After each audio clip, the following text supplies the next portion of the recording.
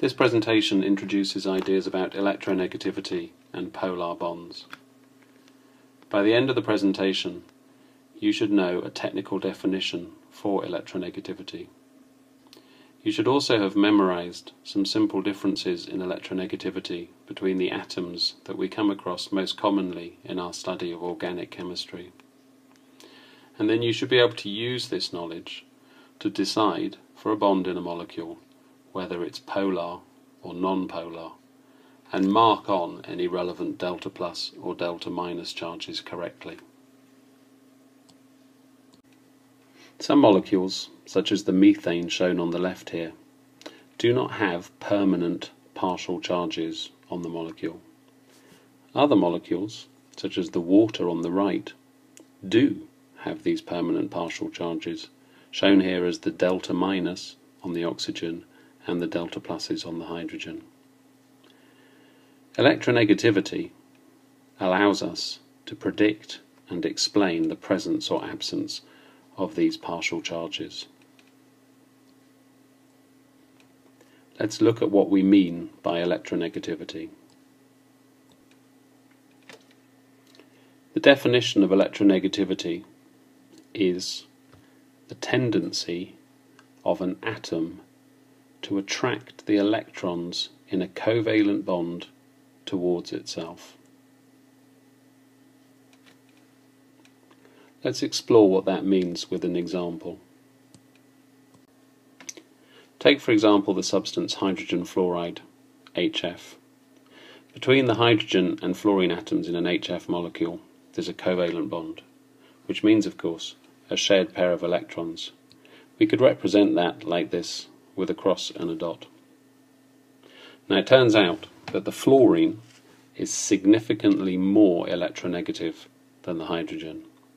If we go back to the definition, that means that the fluorine has a stronger tendency to attract the electrons in a covalent bond towards itself than hydrogen does. As a result, it would be more accurate to draw our shared pair of electrons something like this, with the electrons much closer to the fluorine than to the hydrogen. The result of this is that fluorine has to a certain extent gained an electron from the hydrogen, giving it a partial negative charge. Likewise, the hydrogen has to some extent lost its electron to the fluorine, giving it a partial positive charge. This is now said to be a polar bond, or to have a permanent dipole. Of course, this leaves the question of how you know whether one atom in a covalent bond is more or less electronegative than the other atom. This image shows how electronegativity varies within the periodic table. You can see that electronegativity increases towards the top right of the periodic table, as long as you ignore group 8, the noble gases, not shown here. And that means that fluorine is the most electronegative of the elements. Next to fluorine, nitrogen, oxygen and chlorine can also be seen to be quite strongly electronegative. Before you get nervous, don't worry, you don't need to memorize any of these values specifically. What you will need to remember is that both carbon and hydrogen are not very electronegative, whereas nitrogen, oxygen, fluorine, chlorine and bromine to some extent are more electronegative. So for the atoms that interest us in our study of organic chemistry, we can kind of divide them into two categories simply: those with a lower electronegativity and those with a higher electronegativity.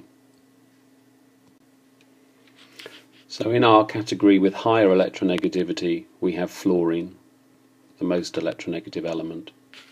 We also have nitrogen and oxygen, very significantly electronegative. We have chlorine and we have bromine. In our category of atoms with lower electronegativity, we place carbon and hydrogen. So you will need to be able to recall from memory these two categories and the atoms in them.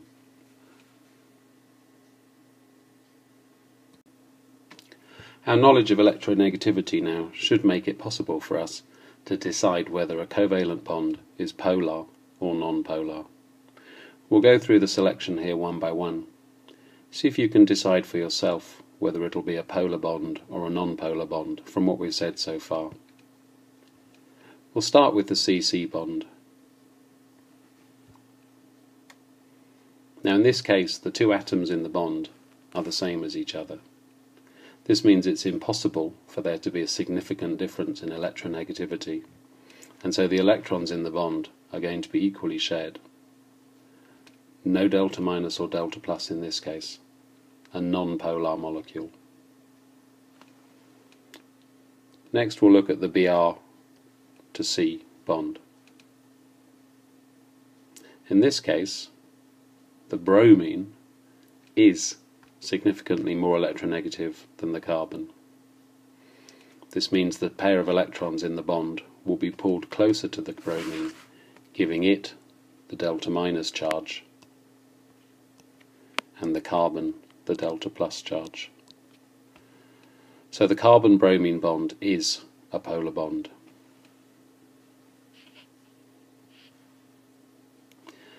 Next, the double bond between the carbon and the oxygen. Whether it's a single or a double bond doesn't actually affect the decision you need to make here. You just look at the atom at each end. We know that oxygen is significantly more electronegative than carbon. This means the electrons in the bond will be pulled closer to the oxygen than the carbon, giving the oxygen a delta minus charge and the carbon a delta plus charge. So whichever atom is significantly more electronegative will have the electrons in the bond closer to it and will have a delta minus charge. Whichever atom is significantly less electronegative will have the electrons in the bond pulled away from it and will have the delta plus charge. Now the CH bond. Here the two atoms have very similar electronegativity. This means that there isn't the significant difference in electronegativity needed, and the electrons in the bond will be fairly equally shared. No delta plus or delta minus in this case, a non-polar bond. Finally, the fluorine-fluorine bond. Now this one has an easy trap to fall into, which is that you remember that fluorine is very electronegative, so you think something exciting must be going on here. However, we've got two identical atoms in the bond, so it doesn't really matter what they are. If they're identical to each other, you can't have a significant difference in electronegativity. So the electrons in the bond will be fairly equally shared, and we won't have the delta plus or delta minus charges. This is a non-polar bond. We can now use these skills in the context of a whole molecule, like the one shown here. If we look at this molecule, we can see lots of cases where you've got hydrogens attached to carbons, or carbons to other carbons. And we can simply ignore all of these bonds. Remember, both carbon and hydrogen fall into our category of having a relatively low electronegativity, similar to each other. And so the electrons in those bonds will be equally shared. They're non-polar bonds. However, we do have some interesting cases where a more electronegative atom, oxygen or chlorine in this case, is attached to a less electronegative atom, such as carbon or hydrogen. These will give us our polar bonds. Starting over from the left, we have a carbon attached to a chlorine. The chlorine is more electronegative than the carbon, and so it'll get the delta minus charge, and the carbon the delta plus charge. Now it's very important to note here, the presence of the delta plus on the carbon does not have any knock-on effect for the bonds around it, as far as we're concerned.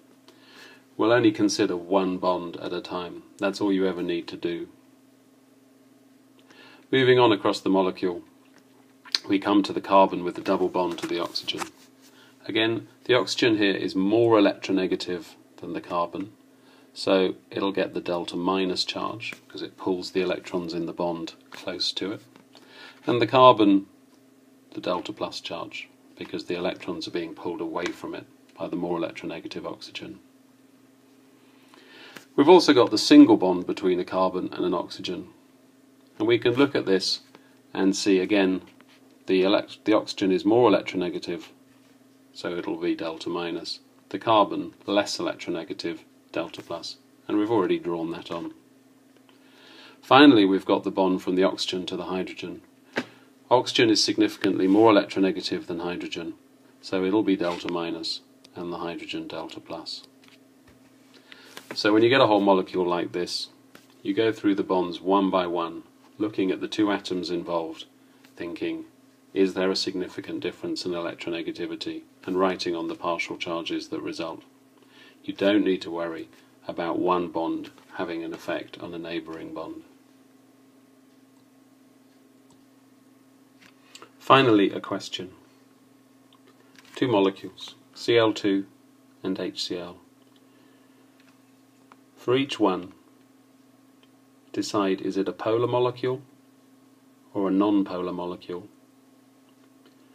Mark on any relevant delta plus and delta minus charges, and explain your reasoning.